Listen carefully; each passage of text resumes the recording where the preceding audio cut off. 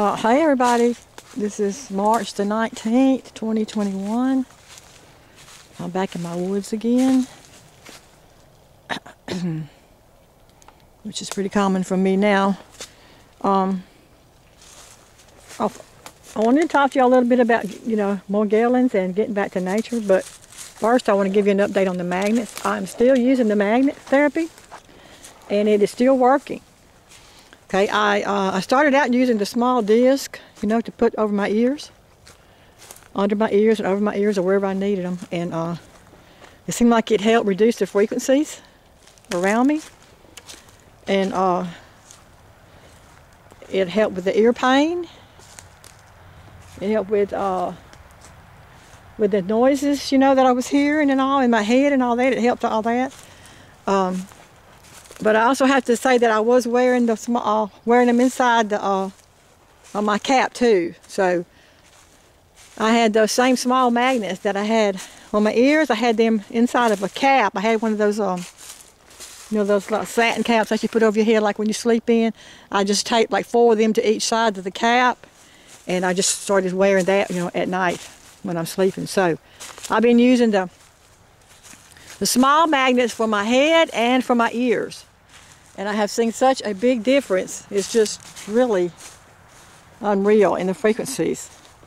Before, when I was hearing all the roaring and rolling sounds and rushing sounds and crashing sounds in my head and all, when I would get hit with the lasers, like they would hit me with the lasers, and then I would start, my head would just start going, crazy with all these weird sounds in it. But with the magnets, as long as I'm wearing the magnets,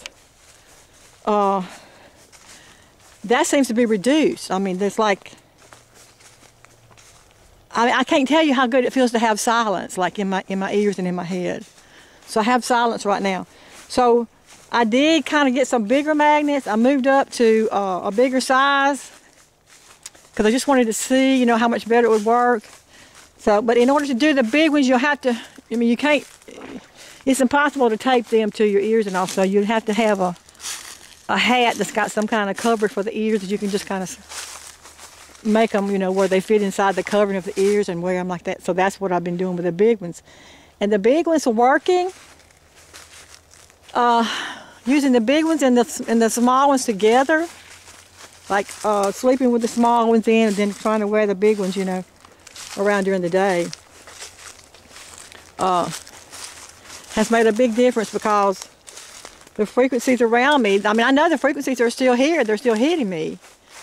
And sometimes if I don't have my magnets like over my ears and they hit me, my ears will start ringing again, because they're always trying to hit my ears or my head and try to get everything disturbed. So if they catch me without my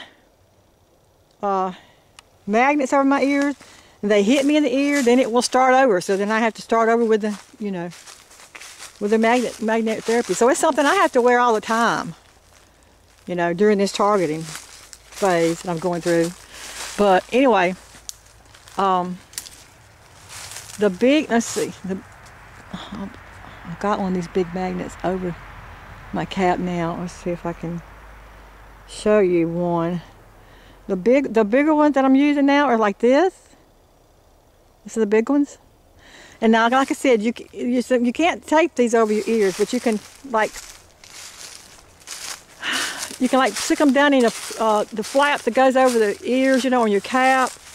Or a better idea would maybe even like Ken said. Ken said that those big heavy-duty earphones have magnets in them, and that you might be able to just get a set of those earphones and wear them, which I want to do. I want to get me some of those big earphones, but that might work better than just trying to, fit the magnets over your ears.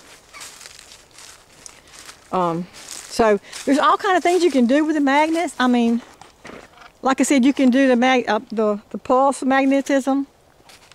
If you know how to set that up, or if you have one of those machines, or you can just do the regular magnets. But just want people to know I'm still doing the magnet. I'm still using the magnets, and they're still working for me. Okay, so and another thing I wanted to point out was, before I started wearing the magnets,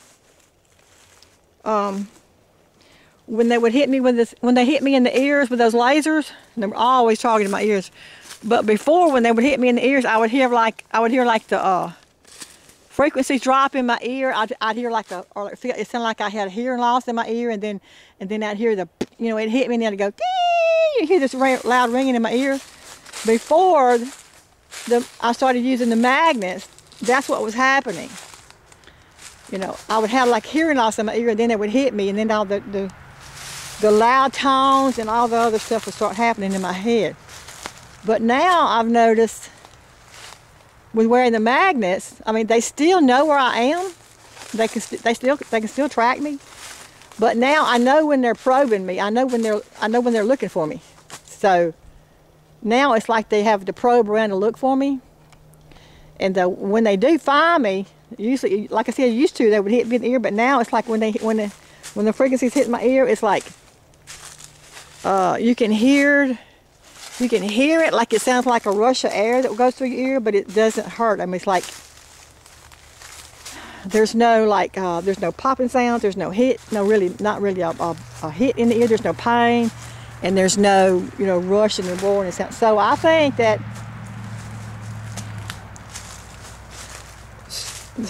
I think that the implants in my ears may be deactivated, and that may be why, you know, there's silence now when they hit it.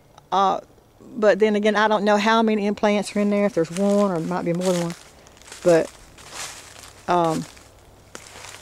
I know there's some improvement, okay? So there's a deactivation of the implants, and I kind of tend to believe, like, you know, like the guy said in the post, that the magnets will make the Morgellons explode. So I'm thinking that might be what's going on with the ears. Maybe the magnets have deactivated the Morgellons inside the ears and inside the head, because I've been wearing them, you know, inside my cap. But as we know, it's temporary, so it can come back, because Morgellons is replicating. So it can come back. So it's something that you're going to have to keep up. Okay? Well, and what I kind of want to talk about today was nature, because I've been hearing the call for some time now to get back in nature.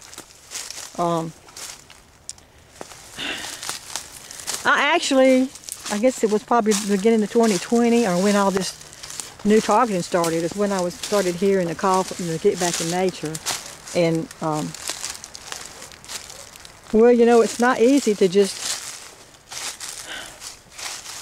drop everything, you know, move out of your house and go back to nature. It's not, I mean, it's not something you can just do at the drop of a hat. So I've been hearing the call, but here lately, I've been hearing it stronger.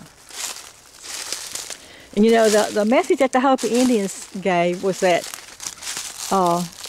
everybody's going to have an opportunity to receive the message, okay?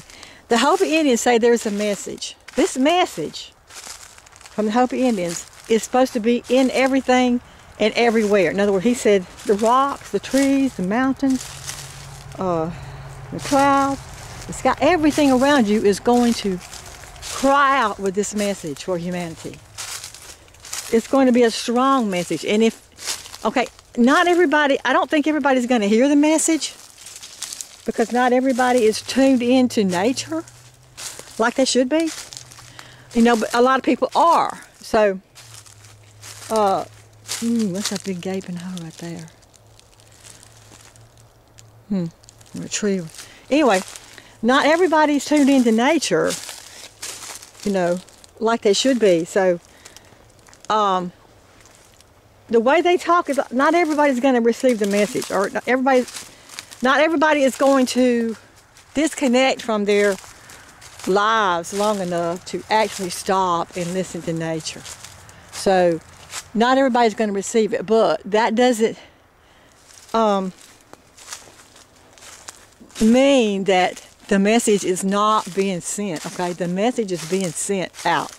It's being sent out. And I didn't know how strong until probably last week. I mean, I knew, like I said, I was getting the message. I started getting the message back in the beginning of 2020 when my new targeting symptoms started. about returning to nature, but I didn't really get them as strong as I'm getting them now.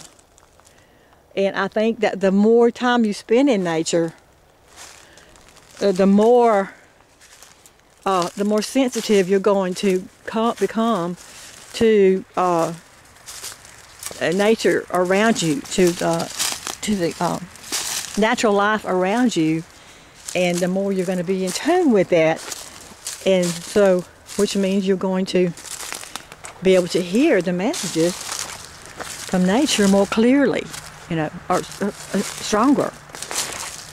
So, since I've been spending time in the woods, I've been hearing the call of nature that's gotten a lot stronger for me. And the message is clear. It's return to nature, return to nature. Now, like I said, this is not something that you can just do at a drop of a hat. You can't just lock up your house and move out in the woods, you know. You still have to survive. I mean, you still have to take care of your home, and you still have your job, you know, you still have things you got to do. But you can, every chance you get, every free time that you have, you can spend it in nature and trying to listen to the messages that nature is putting out there. And right now, folks, for me, it is strong. I mean, the call is getting stronger and stronger. And it seemed like the more I struggle, the more I struggle to survive with everything that's going on with me, with Morgellons and the targeting and all. It seems like it's ramping up, you know, and I'm really getting to the point where I don't feel safe in my home anymore. Like, you know, y'all know what I went through with the smart meters, you know, and then the lasers through the windows, and now there's like chemicals. There's a chemical being sprayed. It seems like in my house, I'm always smelling chemicals and it's going up my nose. But I don't feel like my house, I don't feel safe in my house anymore. And I think that might be an indication, you know, from nature that this is something that's going to be necessary. It's going to be necessary for us to do if we want to survive what is here. Now notice, I didn't say what is coming. I say what is here. What is here right now and what some people are experiencing is so traumatizing. It's so life-threatening. I mean, our lives are literally threatened on a daily basis. With Morgellons, with the targeting, you know, with the smart meters and the laser. They're literally trying to kill us off. That's what I believe. I mean, and it's definitely in my case they are. And so it's a constant struggle for me. But I feel like the call from nature, the call I'm getting from nature is return to nature. So that's why I'm out here right now. And that's why the videos that I've been making lately have all been in nature, because I have heard the call. And then last week, I was standing at my back door, just kind of looking out, you know, into the woods, looking out into this area from my door, you know, drinking a cup of coffee. And it's like, I was looking at my red tips, because I got some red tips planted around the edge of my property, and I was looking at the red tips, and it's like when I looked at them, it's like they were calling me. It's like they were saying, come, come, come. And I'm like, wow. I was mesmerized by it, because the red tips were actually, the trees were actually speaking to me. And so I walked. I felt like I was kind of like in a trance, you know, or maybe they had me, you know, they finally had my complete attention. So I just started walking towards my red tips. And, you know, I still had my coffee and all, drinking my coffee, but I walked towards my red tips, and when I got to it, it said, come closer. And so I walked around the shrubs so I could get closer to the red tips that was speaking to me.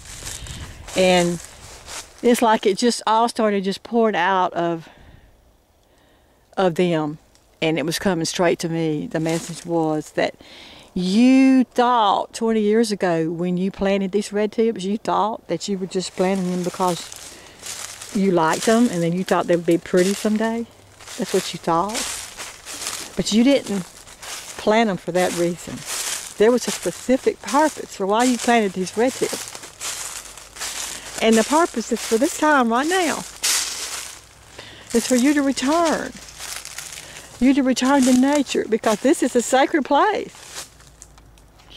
This place where the red tips are growing is a sacred place. You planted this because you were led by Spirit to plant them. Yes, you liked them. You thought they were pretty and you thought they would make a pretty landscape for the future. But here you go, you know. Here you are. So, and now, and I just kind of burst out in tears when I heard it because, you know, I guess deep inside of me, I did know at the time when I was planting the red tip, I did know that there was a divine purpose for it, but I didn't, you know, at the time, I didn't really put it together, but I've always been a big lover of trees and nature and woods. I always loved being in the woods. And I've always loved having trees around me, which most people are just opposite. They like for their yard to be clear and clean, you know, and open, and I'm just opposite. I like to have trees around. But anyway, I guess I kind of knew when I was planting them, you know, that there was a purpose. But now the red tips were telling me, for such a time as this. These were planted for such a time as this.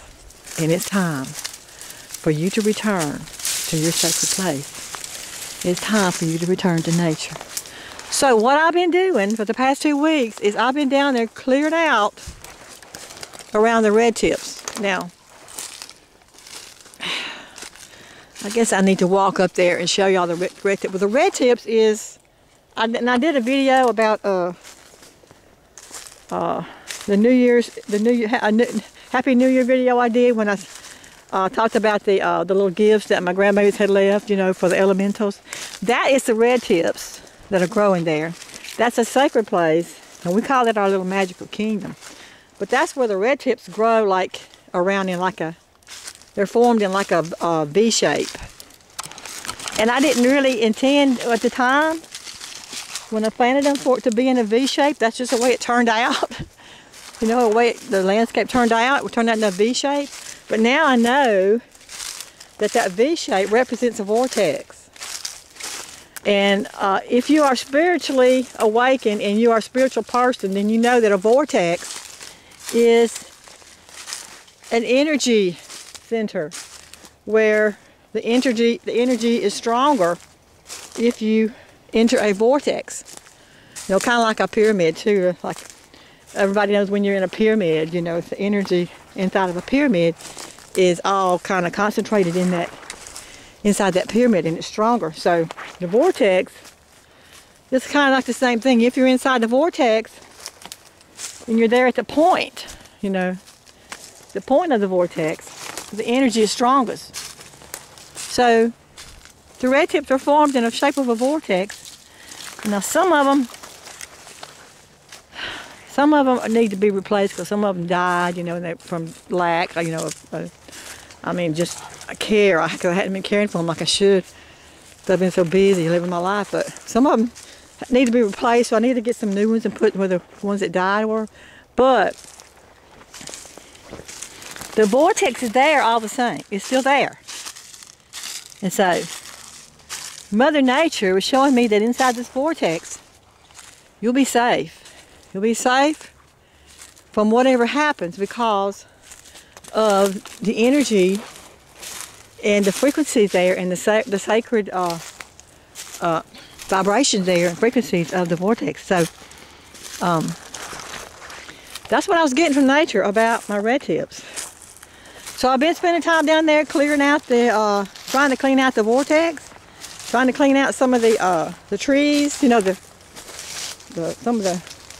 there's some weeds, you know, and some shrubs and stuff growing up in there that I need to clear out so that I could get in there. So anyway, this summer or this spring, as soon as the weather gets warm and stays warm, I will be spending time in the vortex, in my sacred place. I will be, and yes, if it's possible, I will be sleeping down there. I want to. I'm not going to move out of my house altogether because I can't, you know. I mean, I have to have, you know, my kitchen and all. I have to have, you know, all the daily things you need to survive. But I am going to definitely start spending more time in nature, in my red tips, inside the vortex. I'm hung up, hold on. I am hung up. Inside the vortex. And I'm really in a different part of the woods right now. I'm not where the vortex is, but I will show y'all later the vortex. I just wanted to walk through this other area to get take in some of the nature here, you know, in the natural elements of nature, and some of the trees and all. But that's the message, folks, okay? That's the message that the Hopi Indians gave us, and that's the message that the Hopi Indians told us, that the message is being sent, okay? The message is being sent. The message is being sent through nature. It's being sent through the ground. It's being sent through the leaves. It's being sent through the trees. It's being sent through the rocks. It's being sent through the grass. It's being sent through the air. It's being sent through the sun. It's being sent through the water. It's being sent through this. Everything around you is crying out and sending out the message. Return to nature. Return to nature. Everything around you is sending out this message. And I just hope that everybody gets it. Get the message, folks. Return to nature. And something else. I have noticed that since I've been spending time in woods, in nature, I have noticed that when I take a bath, that the Morgellons seems like it's coming out more. I don't know if it's just from being around, you know, being outside, maybe the trees or something, or maybe just the energy of the trees that's causing the Morgellons to come out. Now, of course, I'm still doing the bathtub treatments and the Epsom salt and all, you know, and doing my internal cleanse. But what I'm talking about is, before I take a bath, I have noticed that when I come in from outside, you know, from being outside, I have noticed the white looking fungus on my skin, coming out of my skin. Like I feel like itching, you know, started itching, you know, I could feel some crawling, you know, and I look down at my arm and it's like some of the Morgellons was coming out of my arm. And all I had done was just spend time out in the trees, you know, or among the trees. I hadn't even had my treatment yet. Usually I don't see the Morgellons come out until I do the bathtub treatment with the Epsom salt. But this time, it was right after I came out of the woods. I noticed I started feeling all itchy all over. So it could be that there's Morgellons, you know, in the woods that's getting on me, but this was coming out of my skin. So I kind of feel like there's something in nature that may help pull it out. But it's possible I could have just got in some of the fungus, you know, that were in the trees and all. Most likely. But anyway, it was obvious that the Morgellons was coming out of my skin after I spent some time in nature. So I don't think nature will hurt the Morgellons. I actually think it will help. And I know it will help to get fresh air and take in the energy of the raw energy of the trees and the leaves and everything around you. So it's always going to be good to get out in nature. So that's pretty much all I wanted to say today, guys. It's just spend time in nature if you can, as much time as you can. Get back to nature. And if you are spiritual at all, if you are awakened, tune in your ear. Tune your ear to the sound of nature. Try to listen to what nature is saying to you, because trust me, it is sending out a message. It is sending a message, and it is strong. I mean, I'm sure it's sending out lots of messages, but the message that I've been getting the strongest since 2020, and mostly the last few weeks, is to return to nature. Return to nature. So, that's it, folks. Return to nature. I love you guys.